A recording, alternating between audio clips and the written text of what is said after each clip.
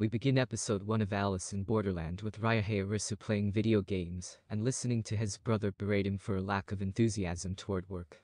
If only we could reset reality, he says sadly, paying reference to their mother who's passed away. Arisu eventually heads out to spend time with his friends, Chota and Carib. Carib finds himself on the wrong end of his former boss, given he's fired after kissing the barmaid, Emi, while she's on duty. As the trio begin messaging each other, we see a barrage of texts exchanged as they decide to meet in front of the station. With the three together, they deliberate over where to go from there as talk turns to zombies and video games. While talking, Carib solemnly tells his friend to get a normal life. It's clear this trio are outcasts, and Carib's words hit home to Arisu as he looks out at the crowds of people going about their lives.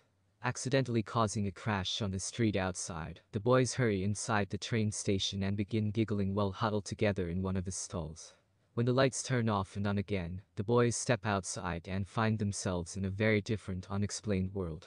The streets are empty, eerily quiet and devoid of noise, save for the wisps of paper blowing past them.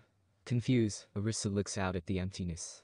There's a real 28 days later vibe here as the boys head back to their respective lives, but find the once bustling and noisy places they frequented completely empty. Strangely, their mobile phones aren't working either. As they sit at Shibuya Crossing while the night draws in, Arisu sports a smile as he tells the others that this turn of events is exciting. Screaming and whooping to the heavens, suddenly a projection appears on the apartment building above, informing them that the game is about to begin. With flickering red lights in the distance and a handy arrow pointing them in the right direction, the boys head off to investigate. This brings them to the GM building, a faint sliver of light in an otherwise bleak and dark world. A handy arrow flashes on as they approach, showing them the right way to go. With only 3 participants and time counting down, the boys are approached by a girl called Shibuki, who reveals that now they've crossed a certain point, there's absolutely no way back.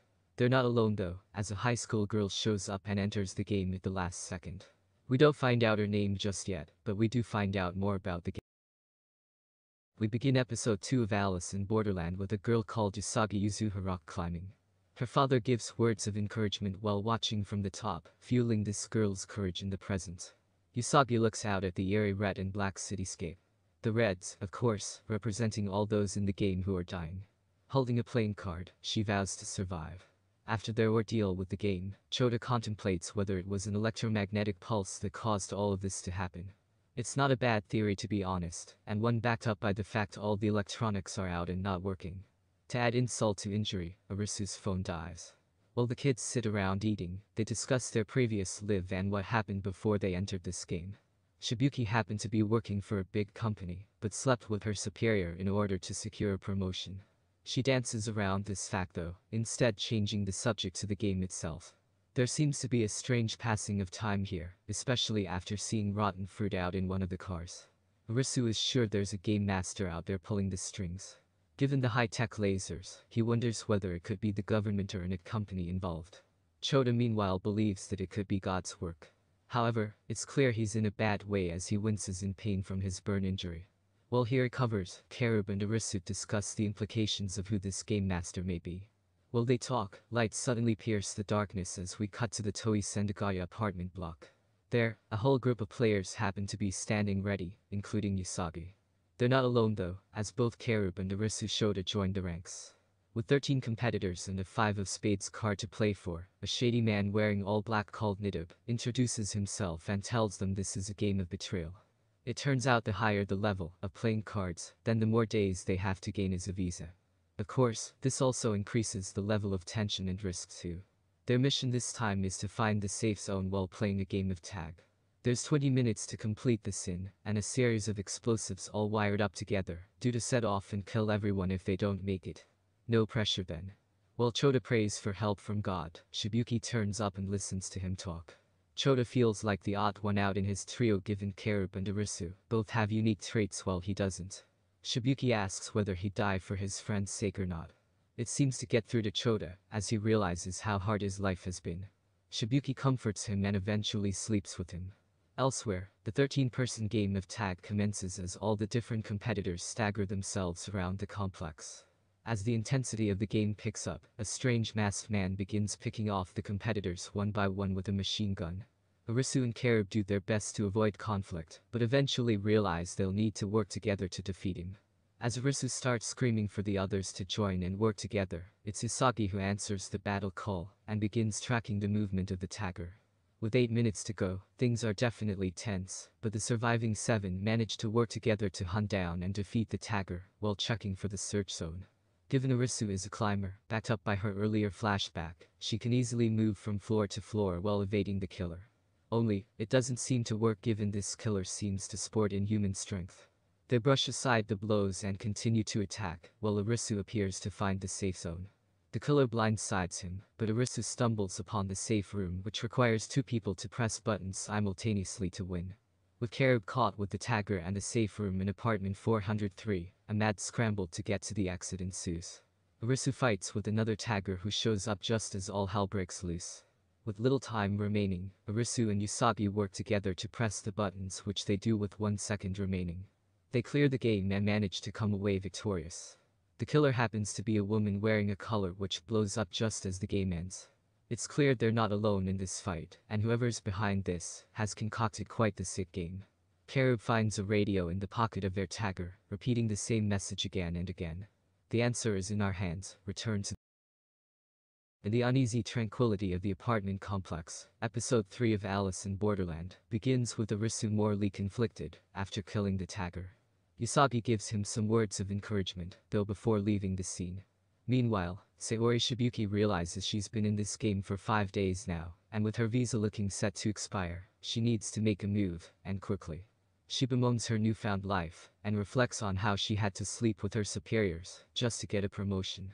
However, her thoughts are interrupted by the return of Arisu and Karib, who talk to the others about the radio broadcast, and the ominous message about returning to the beach. With a new game coming up that evening, the team agree to work together and do their best to come out on top. Arisu deliberates over Usagi's words from earlier as they agree this, especially when she mentions doing anything to survive. Karib heads back to the bar and finds a ring box stashed away behind some bottles of alcohol on the shelf above. He's been saving this for his girlfriend, and as he grabs it, the night draws in and a new game awaits. With Chota in a bad way, the group agree to stick together for what may lay ahead. That's easier said than done, though, as the kids make it to the botanical garden for their new task. 2 white tables sit with numerous tools which are free for them to use. After choosing what to use, the other table happens to sport googles that look like they're part of a VR game. Eerily uplifting big band music picks up as the kids are registered, and the game looks set to start when they place the goggles on. It's pretty impressive tech, but they soon learn that the game they have to take part in, 7 of Hearts, is a deadly game of hide and seek where one of them is the wolf and the other's the sheep. Whoever is the wolf at the end wins. The other 3 lambs, however, will find their collar explode and subsequently die. Realizing that only one will survive, Chota is the first wolf and they've got 15 minutes left to figure this out. Staring directly at another player, transforms the wolf power over, which Shibuki is first to realize, and takes off to hide as she's made the wolf. Karib follows after her, which eventually ends with the duo fighting. Karib becomes the wolf, but as things become more intense, Arisu winds up gaining the power, and trying his best to get the collar off. As time ticks away, flashbacks to Arisu's past show his unwavering friendship to both Chota and Karib. Arisu decides to drop out of the game, and not fight for survival, pleading with the others to take the power away from him. He gives an impassioned plea to his friends, but they're all too busy hiding.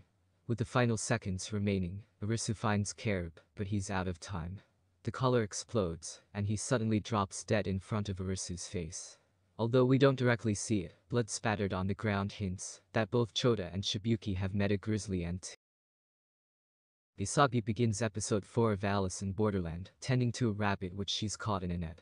It's obvious animals are still inhabiting this world, and as she snaps its neck, she heads off down the street with her dinner. On the way, she passes a grief-stricken Arisu who happens to be lying face down on the pavement. As she approaches, he tells her he'll die soon. Usagi doesn't seem to pay much attention until she sees him again later on that day, and takes pity on him while the rain lashes down. In further flashbacks to the past, we see Usagi and her father's relationship grow estranged. What once was a loving father-daughter experience soon turns to something else as her father embarks out alone, deciding against taking her up the mountain. This happens to be the last time she sees him, as news breaks that this world-famous mountaineer, Shinigori Usagi, goes missing. Rumors begin circling that he either committed suicide or had up the mountain alone with no oxygen. Ironically, Usagi's face down, hopeless posture in the days that follow this mirror that of Arisu right now. In the present, Arisu awakens and blames himself for everyone else dying. As he curses the heavens, Usagi brings him back down to earth by admitting that she too has been in the same position as him. Usagi tells him that after saving her life during the game of tag, she wants to return the favor to him. This seems to be enough to spur Arisu on as day turns to night, and the duo prepare to enter another deadly game. A graffiti-covered bus sits in an underground car park which signifies the start.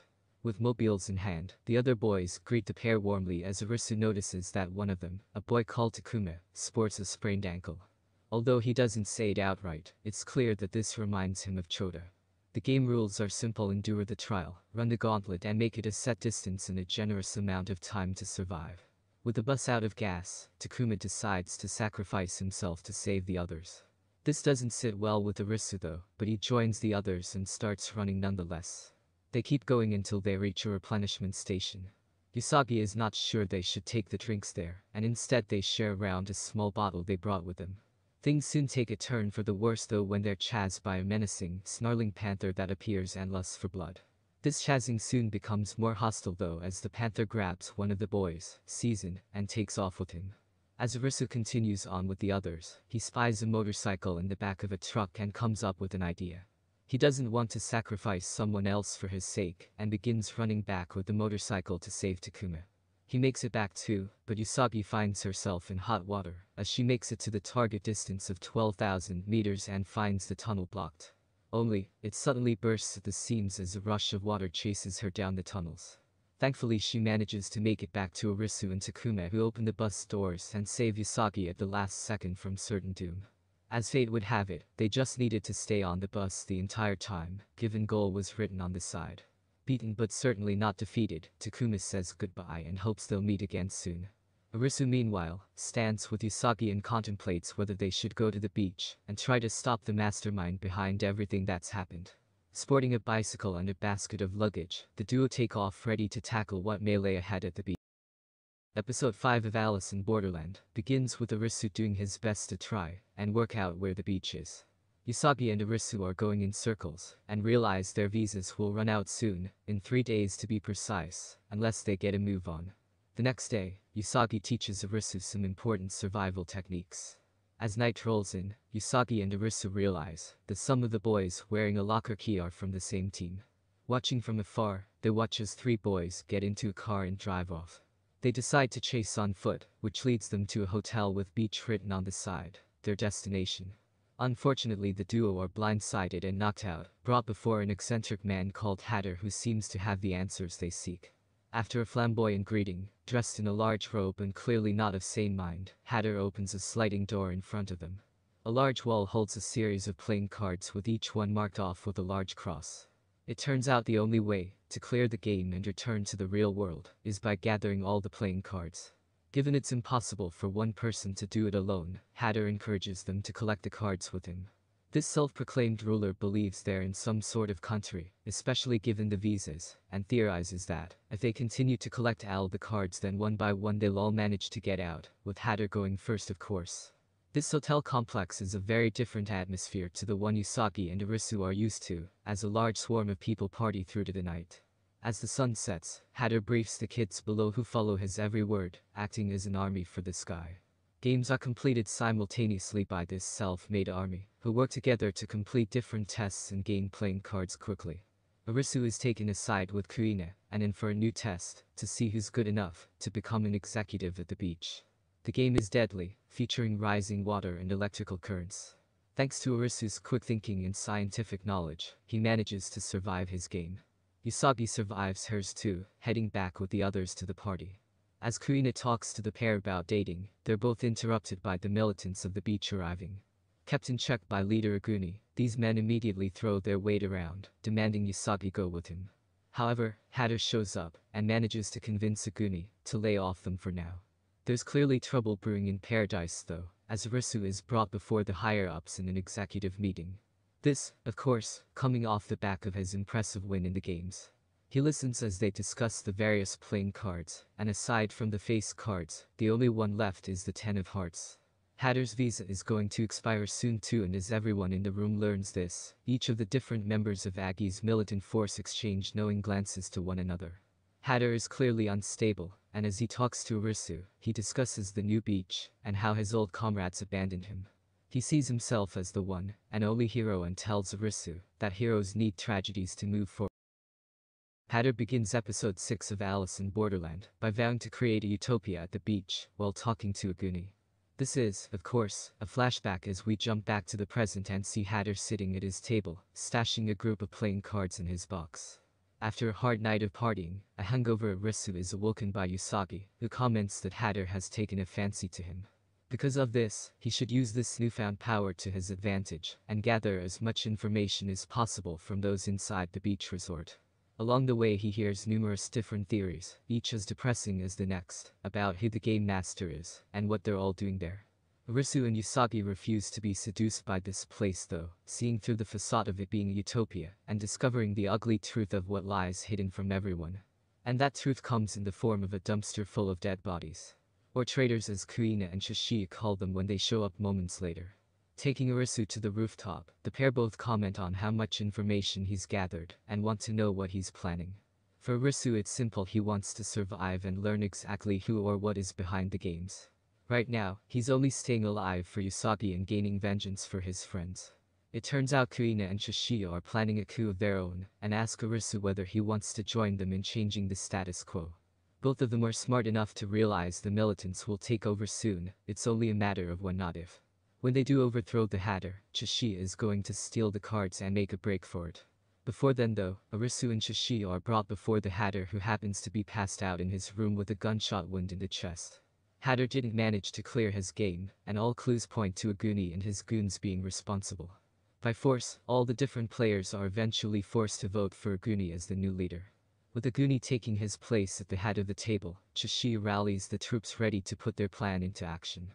While Goonie delivers a speech to the others in the main atrium, Shishi stays on lookout duty, while Arisu tries to break the safe open. Unfortunately the combination fails, and as he turns around, Arisu stares in the face of the Goonies' goons and Shishi, who seems to have betrayed them all.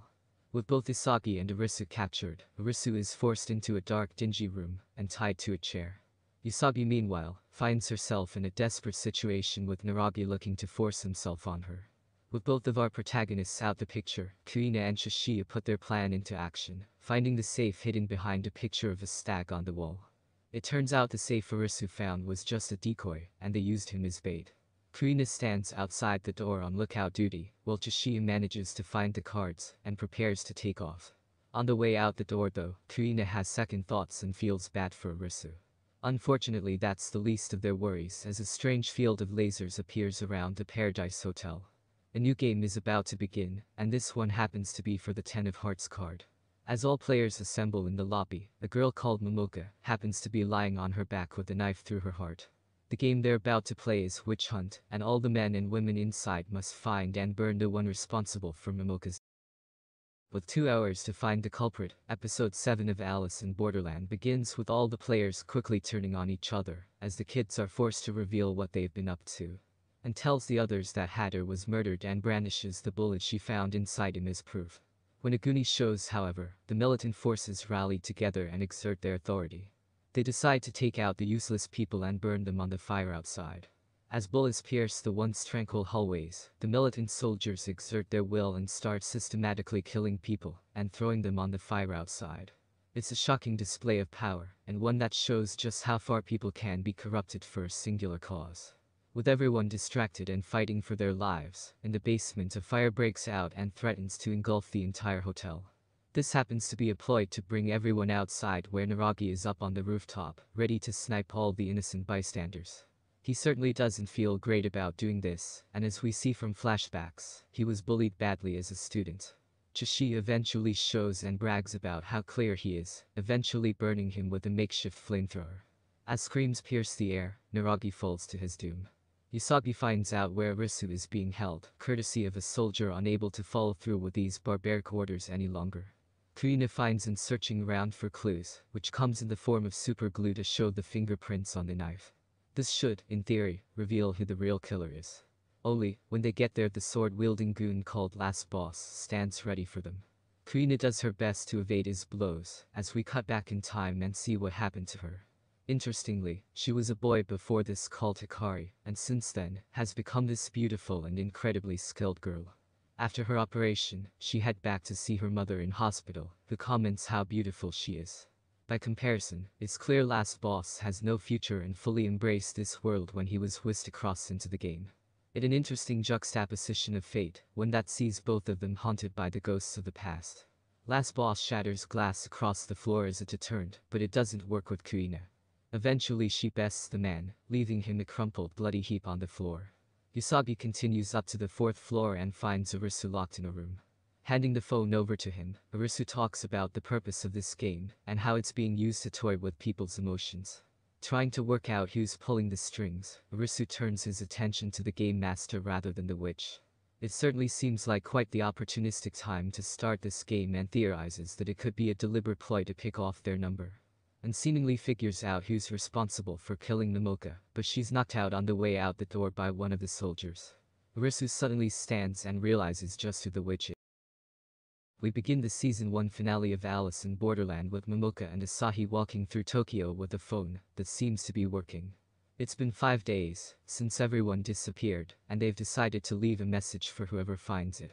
As they descend into the subway, numerous questions remain over this scene. How did their phone work when all other electronics are switched off? Are they part of this game? And who is the witch? Well, Aguni gathers the troops in the main atrium as a final standoff sees him ready to kill everyone. Arisu and Usagi appear, though, and plead with Aguni to see reason and work to find the witch. It turns out that witch happens to be Aguni, which he's quick to admit to. Arisu is not so sure that's the real truth though. He sees through Aguni's facade and reveals that he and Hatter were best friends and faked a conflict to keep the dangerous militants in check. What began as a simple task was only made more complicated by Hatter deciding to add another rule to kill any traitors, turning this democracy into a dictatorship. Hatter turned on Aguni during his final game and Aguni was forced to fire back in retaliation. However, that doesn't excuse him from taking this opportunity to kill everyone inside, of course. Anyway, back in the present, Arisu deduces that they could find a way to solve the game without killing anyone else. As he points at Momoka, he tells them that she could be the witch herself. Aguni refuses to listen any longer, and as fighting erupts, Asahi suddenly dies from a laser to the head after calling herself the dealer. When it shows, she reveals there was a reverse grip on the knife, backing up Arisu's original theory that Momoka is the actual witch. Together with Arisu's impassioned plea, the pair ready themselves to burn Momoka's body until Naragi suddenly shows up and starts shooting everyone. Even worse, he spreads the fire and laughs maniacally. Aguni sacrifices himself, though, and throws Naragi back in the fire, a final selfless act to save them all. As Arisu heads outside with the others to burn Momoka's body, he notices that the phone on the ground is still recording. Under the dancing flames of the fire, Arisu tells Usagi and the others that they need to stop this. No more killing. Chishiya takes full advantage of this and grabs the 10 of Hearts card on the table. In the morning, Usagi and Arisu check the footage from Momoka's phone. It turns out Momoka and Asahi were responsible for setting up some of the games. They work together to join different games, sometimes as taggers, or to intentionally disrupt the flow of the game. As the footage continues, these two descend down the subway and deep into the dealer's lair, which seems to be a massive series of structures backed up by electronics and numerous suit-wearing people. They're watching all these games take place and seem to be finding enjoyment in all this bloodshed. Are these people the game masters? Usagi and Arisu take this information and head down to the subway themselves to take a closer look. The various different workers happen to be lying face down on the tables with bullet holes in them. With all the lights shut off, Chishiya and Kuina suddenly appear out the shadows and reveal that they found this same hideout courtesy of the drawing inside the tagger's pocket. This, of course, is a direct nod toward that earlier episode with the game of tag. The drawing happens to be a map. Chishiya jokes that the real leader could be aliens, or even God, but suddenly the lights turn on as Mira appears on the screen along with various snippets of all those who have died so far. She wants to give them a present, which happens to be a series of new games for them to take part in. The next stage will appear at noon the following day, meaning they need to fight again. This time though, they know who their target is. As fireworks explode over Tokyo, the stage is set to begin as giant blimps show up carrying the face cards. Alice in Borderland feels like a colorful, vibrant patchwork of different shows and films. There's elements of 28 Days Later, Sword Art Online, The Purge, Saw, and even live action in I'm Here Too.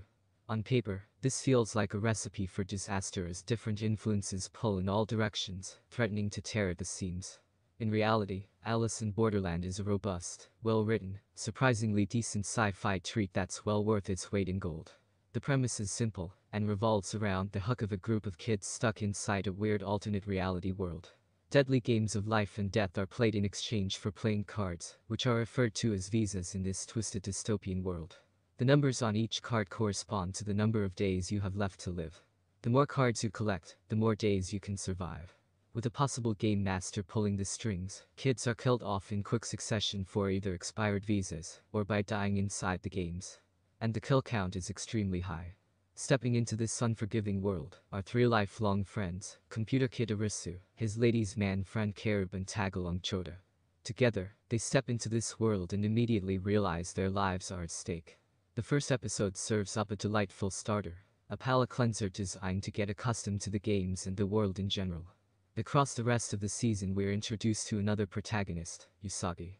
A competent climber and clearly intelligent, she eventually teams up with Arisu and the others to try and escape this nightmarish world. Each episode essentially works to showcase a different game, with a structured episodic feel interwoven around a serialized story about the world and its mysteries hidden within. Toward the middle portion of episodes, the series draws influence from 28 Days Later, and sees our survivors banding together to face a greater threat than they ever imagined. I won't spoil what that is here, but suffice to say the second half slows slightly, to show the real horror is humanity itself, when faced with these desperate choices. Everything eventually spills over in a spectacular, bloody penultimate episode before a very dramatic climax ends things with a cliffhanger ready for a second season which, as of the time of writing, has not been renewed. What's particularly great about Alice in Borderland, though, is just how ruthless this show actually is. Main characters are killed off, numerous supporting players come and go, while through it all the games steadily become more intense and deadly. This combination leads to some seriously dramatic moments, including one where Risu and the others are forced to outrun a threat to make it on board a bus. Another time, the kids are stuck in a deadly game of tag across an apartment complex with a safe room hidden somewhere within the numerous floors. Unfortunately, the taggers are armed with machine guns and hunt their prey mercilessly.